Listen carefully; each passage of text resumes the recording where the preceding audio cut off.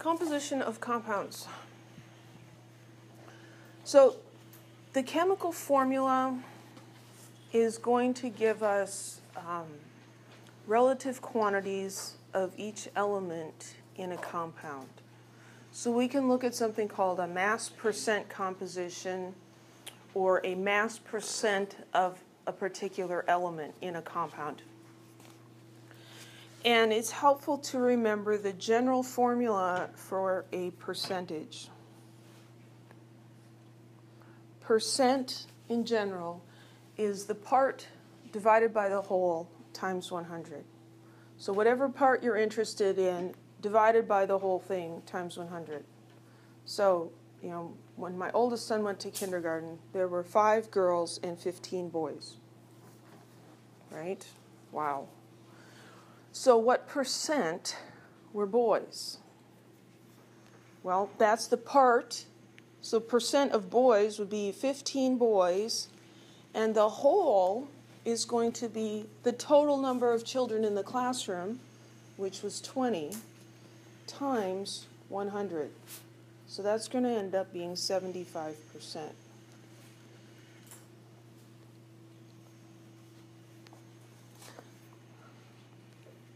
Now, sometimes you'll see this written times 100%. There we're treating percent as a unit. I've learned with my 3A classes that they do funny things when we do that, so I'm going to avoid that. When you multiply by 100 on your calculator, it's just 100. Do not do 100 and then press the percent button. I don't think mine even has a percent button. Oh, it does. Look at that. I didn't even know it had one. That's what they were doing. They were taking their fraction and multiplying by 100%. Well, the percent button there is for finding, this dress is 30% off. The price times 30%. It's for people who don't understand percentages is really what it is. So when you're multiplying by 100, it's 100. The decimal point should move over 2 places. So what is a mass percent? We're just finding the percent of each element in the compound. And we can use 2 different sources of information for this. If we know the formula for the compound, we can calculate it from the formula. Or if we have experimental mass analysis of the compound, we can calculate it from that data. The percentages ideally should add up to 100. But it may not come out perfectly because of measurement errors or rounding errors. So the mass percent of element X will be the mass of element X in 1 mole of the compound divided by the mass of 1 mole of the whole compound times 100 to make it a percentage. Well, how do we find the mass of 1 mole of the compound? Well, if we know the formula, we calculate the molar mass. And then we're going to look at what mass of that element is in 1 mole of the compound. We'll do an example. Acetic acid is the active ingredient in vinegar. Calculate the mass percent composition of oxygen in acetic acid. So mass percent, so the percent oxygen is going to equal the grams of oxygen divided by the grams of the whole thing. It's the part over the whole. C2H4O2 times 100. They didn't give us any masses. So we just choose 1 mole. And we're going to find the mass of 1 mole of acetic acid. So 1 mole of acetic acid has 2 moles of carbon and 4 moles of hydrogen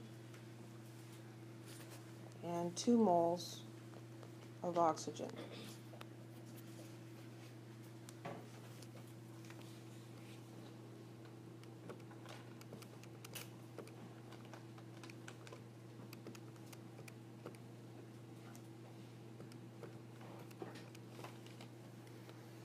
So my calculator is showing me 60.052 grams. That's the mass of 1 mole of acetic acid. So I can put that in for the denominator. Again, I'm not going to round it yet. I'm just going to keep track. What's the mass of oxygen in 1 mole of this compound? It'll be 32. It's this part right here. You kind of already did the work. 1 mole of this has 2 moles of oxygen. So here's the oxygen, and so 32 grams. Sometimes students forget to notice that there's 2 oxygens, and they'll just put 16 up there. That's a common mistake. But in 1 unit of this, there's 2 oxygens, and so we have to take the molar mass of oxygen and multiply it by 2. So we got 32 up here. And 32 divided by 60.052 times 100 equals 53. I'm going to round this to 29%. Rounding it to 4 significant figures because the molar masses I used had 4 sig figs. That's a reasonable percent. If you get 0.005% or something, you did something wrong. Or if you get over 100. Because it's really not possible to have more than 100%, right? What would it mean if 150% of the children in a kindergarten classroom were boys? There'd be more boys than there are children. Is that possible?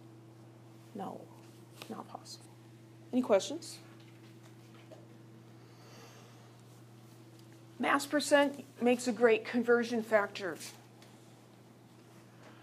between the mass of the element and the mass of the compound. So here, important to remember that percent means per 100. Literally, per cent. How many cents in a dollar?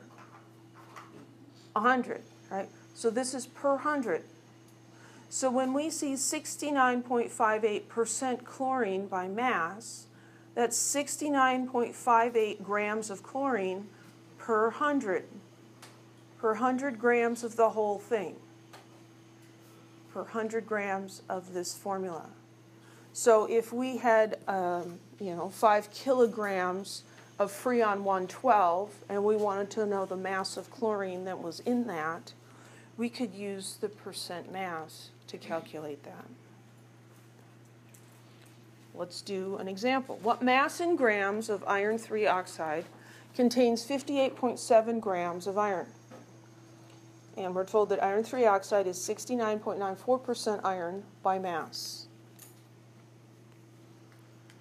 Well, let's take that percentage and write it as a conversion factor. 69.94% iron. So grams of iron per how many grams of the whole thing? 100. And that 100, because this is a percent, that 100 is an exact number. This number is not exact. The 100 in 100% is exact. Well, we could write the formula here. Do we even have to know the formula, though, to do this problem? We don't. We don't need to know it because the percent is all we need. So I'm just going to be lazy and write the 3. I'm going to write the name.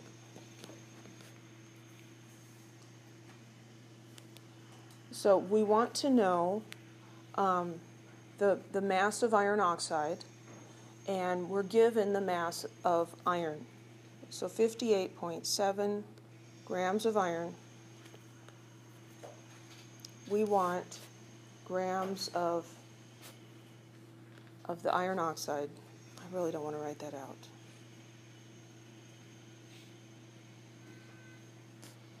And so we need to divide by grams of iron down here. The numbers that we put in this conversion factor come from the percentage. So 69.94 grams of iron, that goes in the bottom, and 100 goes on the top. If you're good with percentages, you can probably do a problem like this without even really thinking about it. But I'm talking to those who are not good with percentages. So 58.7 times 100 divided by 69.94. And how many significant figures would this have? 3.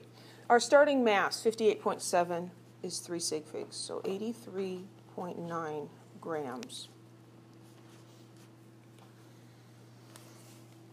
Is that a physically reasonable number? Could 83.9 grams of the compound contain 58 grams of one of the parts? Yeah. If this number comes out smaller than that, something went wrong. Any questions?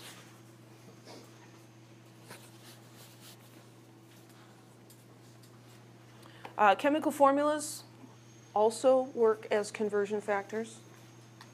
They give us the relationship between numbers of particles, numbers of atoms or dozens of atoms or moles of atoms. So this formula here, C2Cl4F2, there's multiple conversion factors possible, but these are 2 of the possibilities. We can say there's 2 moles of carbon for every 1 mole of the compound. This 2 comes directly from the subscript. In 1 unit of this compound, there's 2 carbons. There are fluorines. No, there's 4 chlorines, Cl4, so we can say 4 moles of chlorine per 1 mole of compound. The formula gives relationships between particles, atoms and molecules, not mass.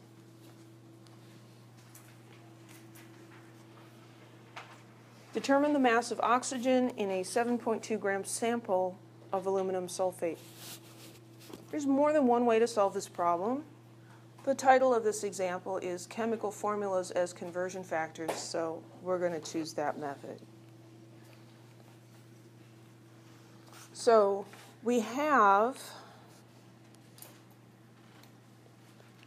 7.2 grams of oxygen. No, 7.2 grams of aluminum sulfate, and we want to find the mass of oxygen. We need the formula for aluminum sulfate.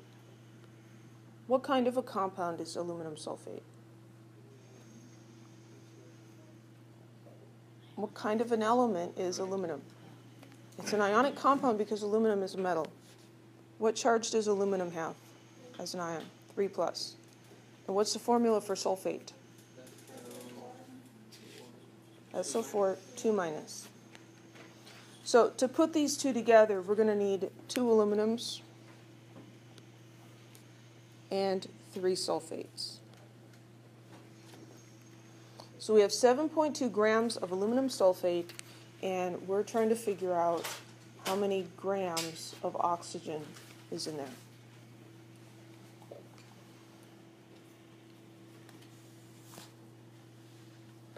Well, can we go directly from grams, as I wrote, of the compound to grams of the oxygen? No. No, we can't. We're supposed to use the formula because I'm demonstrating that method. We have how many oxygen atoms in here? 3 times 4. There's 12 oxygen atoms in one of these units. So does that mean there's 12 grams of oxygen in 1 gram of... No. Because this is relating numbers of particles. So I can't do that. I can't go directly. So what I'm going to do is first I'm going to find how many moles of the compound do I have. And I can do that using the molar mass. And then, this is going to have to bend around. From that, I can find the moles of oxygen, because I know there's 12 moles of oxygen in 1 mole of this. And then from moles, I can go to grams of oxygen. That percentage is looking like a faster method, right? The problem is you have to calculate the percentage. And so you end up basically doing as many steps to calculate the percentage as you do to do it this way instead.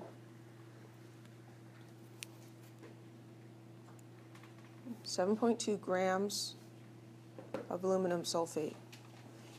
In problems like these, as we'll see in much of the rest of the semester, it's important to say grams of what? Because if you get them mixed up because you're not labeling them, your answer will come out wrong. And so we're starting with the grams of compound. So we write grams of compound even though it's long and tedious. And then we're going to have a conversion factor here where we're going to have moles of aluminum sulfate. But this is just not going to fit. I'll start curving now. Per gram of aluminum sulfate. And then we're going to go moles of oxygen and divide by moles of aluminum sulfate.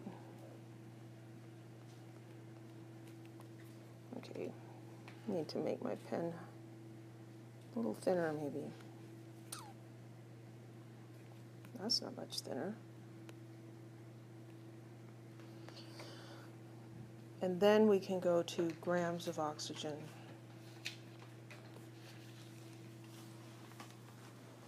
If you're doing this on a piece of paper and you write big, sometimes it's helpful to turn it landscape so you've got more space. Such a mess. So we need to come up with 3 different conversion factors here. And it doesn't matter which order we come up with them. I'm going to do the last one first because that one's the easiest to me. That 16.00 grams is 1 mole of oxygen. And this one in the middle, how many moles of oxygen for how many moles of aluminum sulfate? Well, it's not 1 to 1, 12 to 1. I just misheard. 12 to 1. So 1 mole of this has 12 moles of oxygen. That's where we're using the chemical formula as a conversion factor. And then up here, we need the molar mass, don't we? 310, thank you. That'll save us a whole bunch of... 310 point what? Awesome, thank you.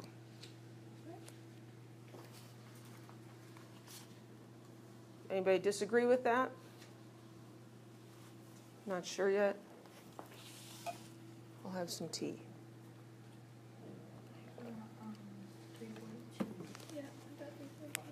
342?